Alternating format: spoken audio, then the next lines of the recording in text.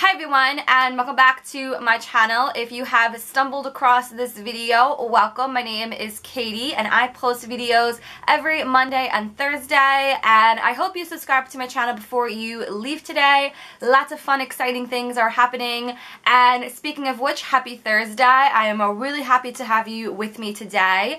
And for today's how-to video, we are going to be talking about how to do an everyday eye. Not that smoky, but a little bit more than your basic type of eye. This is the eye that I came up with. I did a really baby wing. Of course, you don't have to do a wing if you don't want to.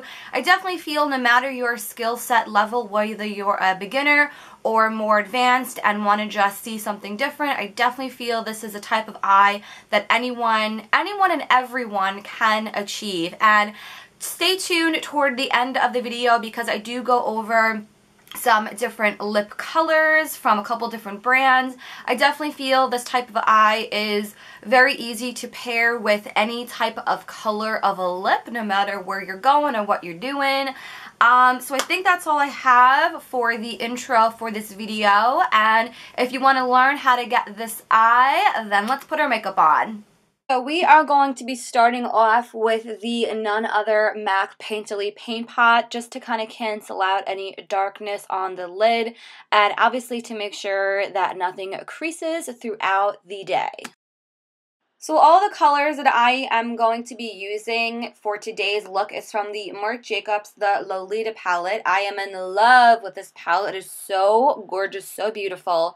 So I'm first starting off with a light transition shade. It's a nice light mid-tone brown color with a fluffy brush, just to kind of give some definition to the crease first and foremost. Next, we are taking this shade right here on a flat shader brush, and I actually did wet my brush with some setting spray and taunting my eye a little bit just to make sure that I don't have any fallout, and I definitely am making sure to pat it, place it first, and then kind of blend it out little by little. This color definitely is a beautiful shade to give some brightness to the eye. So popping that all over my lid, and then I'm taking the shade right next to it to the right and popping that a little bit on the inner corner for some extra brightness as well. And then I'm going in with the darkest shade in the palette. I am so sorry if my camera is a little blurry. I definitely think my camera was a little drunk. So I'm taking the darkest shade in the palette and I'm fluffing it ever so slightly in the outermost corner of the eye and a little bit in the crease area as well. I definitely didn't want this look to be too smoky, but again, just wanted a little bit of extra definition. So I'm just kind of looking back and forth of the eye that I did off camera just to make sure that they are symmetrical. Obviously, we want symmetry in this look just so nothing is crazy or wonky, and I'm just going back and forth little by little with the brush and my original blending brush. Taking the lighter color in the palette and I'm popping a little bit of this on the brow bone area. Definitely wanted to give my brows a little bit of a lift to the eye look, and of course popping that same color a little bit more on the inner corner just for some extra blending as well. Taking this shade right here on that same flat shader brush. This shade is a little bit more on the sparkly side, and I'm just popping that all over the lid. And again, once more, going back in with that blending brush. And then for liner today, I'm going to be going in with the Lancome Artliner Liquid, and this guy, it has a really nice small little felt tip to it. I love this liner. I'm actually running low, which makes me really sad. So I'm going in and just making a very small little baby wing. I think an extreme type of winged eyeliner is definitely not practical for every day, so obviously, of course, you could do whatever type of liner or no liner, so whatever you feel comfortable with. Definitely did not want to leave the inner rim naked, so I'm going to be going in with the Tarte inner rim liner for obviously a little extra brightness, because why not? And then for mascara today, the Supersizer mascara from Covergirl is definitely one of my favorite drugstore mascaras. I love the wand to this one, and I just love the way it makes my lashes look, oh my god, so good.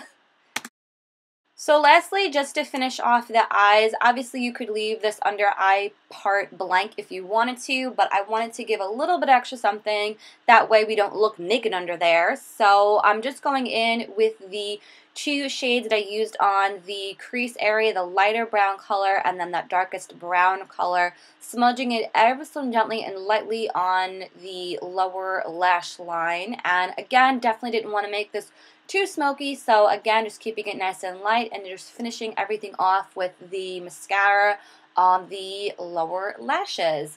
So let's get into the lips, but that's pretty much it for the eyes. Really wanted to show you guys how this eye look pairs with different lip colors. So this is going to be the nude option. This is NYX Lingerie Liquid Lipstick in the shade Ruffle Trim. Definitely beautiful for every day. And then this guy is the pink option. This is Milk Cosmetics lip color in the shade Gnarly. Definitely my favorite one out of all of them. I definitely think this is beautiful for spring and summer.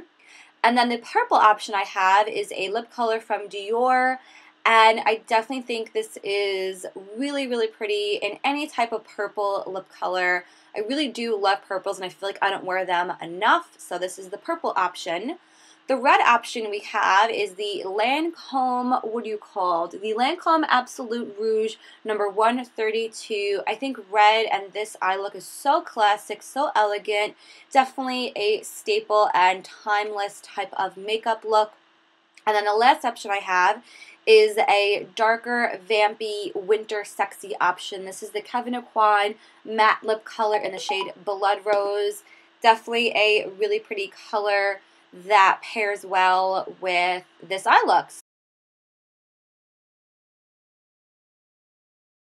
So that is it for today's tutorial. I went back to the lippy from Milk Cosmetics, so let me know in the comments down below what your favorite lip color to pair this type of eye with. I would love to know.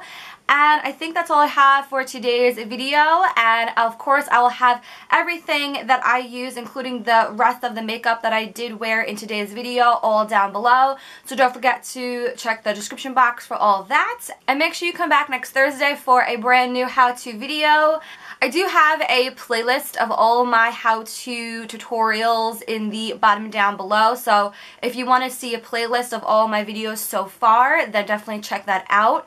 And of course, I hope you subscribe to my channel so you don't miss out on any future videos.